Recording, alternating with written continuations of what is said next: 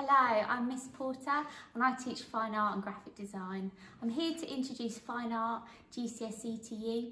The Fine Art course is a fantastic course, especially if you've really enjoyed art at Key Stage 3, in particular drawing and painting.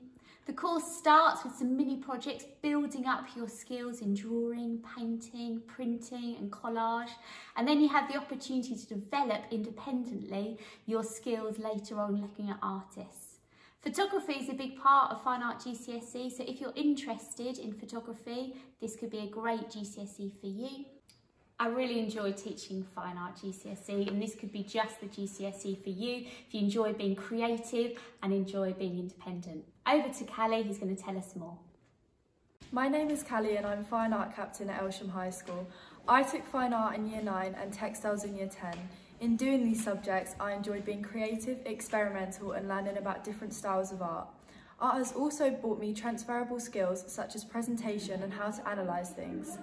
2 pieces of advice I would give you is to stay on top of your work and to experiment as much as possible in order to create the best work you can. Overall, I really enjoyed Fine Art and I would definitely recommend taking it as a GCSE. This is an example GCSE Fine Art project outlining the 4 assessment objectives. AO1 where they look at artists and study them, AO3 where they develop photography, editing and drawing, AO2 is where they're building up their ideas in line for a final piece, which is AO4.